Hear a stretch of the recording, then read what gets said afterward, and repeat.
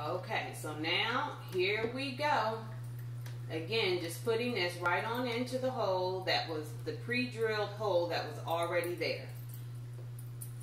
It's making it so much easier just for it to go in advance, y'all. I'm trying to tell you. So I am doing the top one first, and then I'm going down and doing the bottom. So there's 2 on each one of these hinges. So I did just 1 screw in the top hinge, and now I am doing the top screw in the bottom hinge.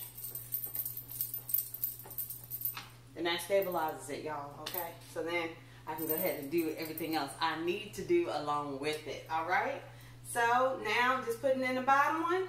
And like I had told you guys before, this particular cabinet door has always been a bit off. I don't know if it has anything to do with the